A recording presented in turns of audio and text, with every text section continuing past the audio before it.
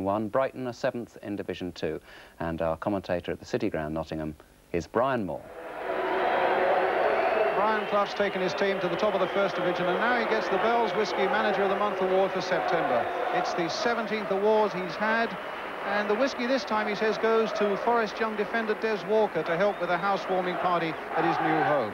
Your play has helped me win this award, says Brian Clough.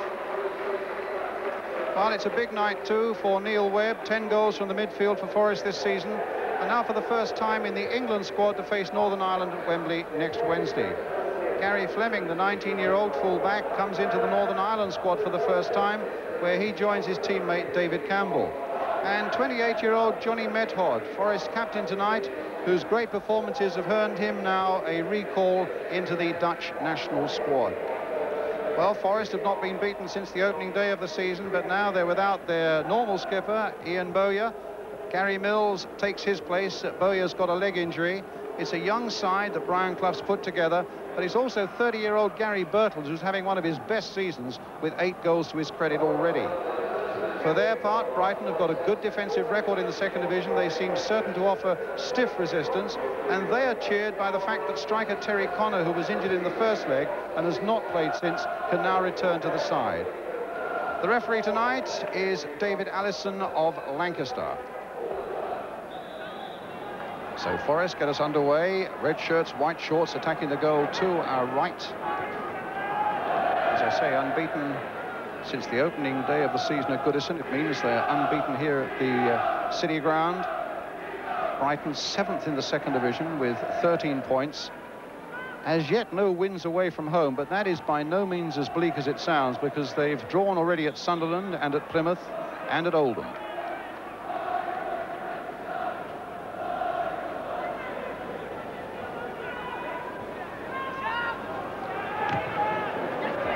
Mills shot charged down. Jerry Armstrong trying to get the ball out and succeeds in finding Penny.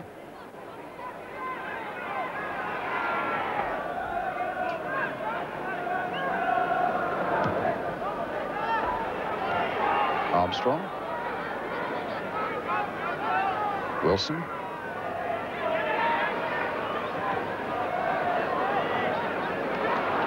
Gatting. He's given that to Carr. Not an easy ball for him to control, though, but he's done well. So here's Franz Carr now for Forest. Played for Clough and played nicely off him for Carr again. Using his pace well, and a good shot. Well taken. Lovely, and maybe the first genuine piece of play we've seen by Forest coming forward. Nigel Clough playing it on for Franz Carr, showing a bit of his pace there, and a drive that falls straight to Digby.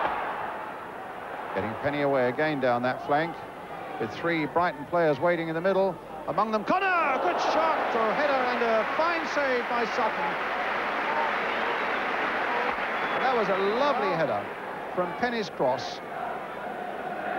And Connor, with 4 goals already to his credit this season, was very nearly on the mark for number 5. Webb.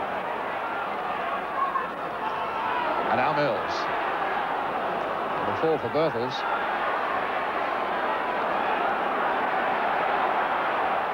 And crossed in again. And there by Carr! Forest ahead! Well, they contained the little man for 90 minutes down at Brighton. And indeed for the opening 36 minutes of this game, and he hardly had a look in. A great run down the left by Gary Birtles. Curled in beyond the keeper, and little Franz Carr was breezing in there. Well, Danny Wilson there was looking a little concerned, because Perry Digweed, in fact, has got to come off. Now, whether that will be just to get some stitches put in a wound, and whether he'll come out again at half-time or not, I don't know. But Steve Gatting certainly now goes into the Brighton goal. Well, that's a terrible blow then for Brighton. Already this goal down, the goal by Franz Carr. And in fact, there is no chance, it seems, of Perry Digweed coming back, because now Brighton are bringing on their substitute, the big defender, Eric Young. Half-time whistle with the tide beginning to turn Forest's way. You fancy, with Franz Carr having put them ahead, And then the injury to goalkeeper Perry Digweed, meaning now that Steve Gatting, the central defender, needing to go into goal as an emergency goalkeeper. Well, it's Brighton then who get us away at the start of the second half. And a Forest throw. Forest still leading by that solitary France Carr goal. Finding Mills, making some good breaks in the midfield now in the second half. Gary Mills. Deflection. It comes for Campbell. It comes for Carr again. Number 2. Brighton so unlucky again, except that it was a well thought out Forest move and a deflection that in the end took it so invitingly into the path of Carr. Good work by Campbell.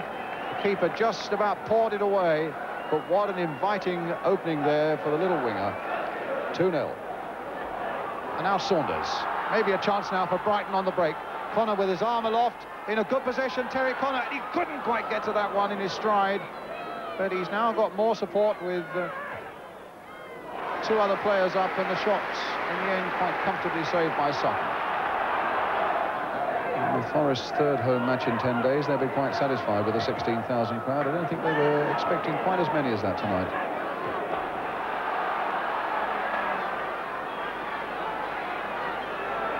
Well, when he's in the mood, it is a pretty exciting sight. Finding Birtles. And again, straight at Steve Gatting.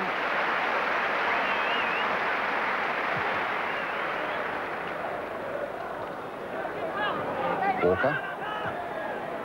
Funny old ball. And it'll be a throw to Brighton.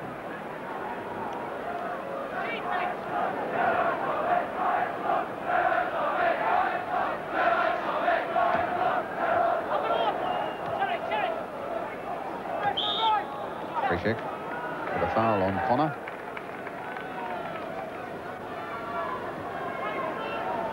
Wilson.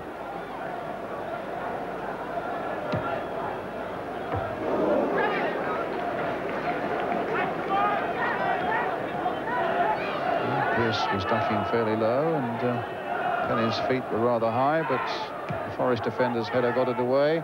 Here's Armstrong, being allowed a little bit of space there on the edge of that box. Pushed it in once more. Webb to Carr.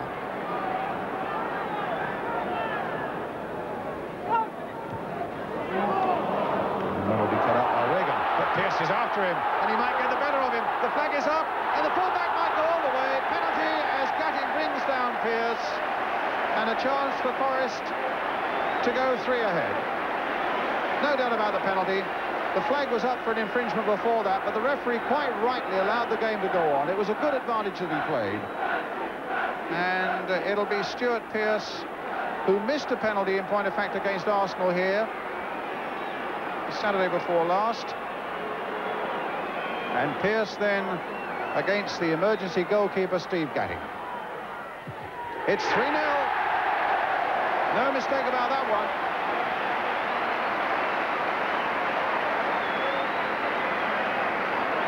Well, there was no mistake whatsoever about the penalty award, and there was none whatsoever about the kick itself.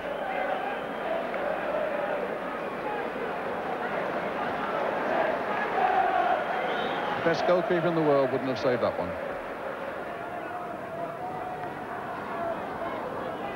This is Webb.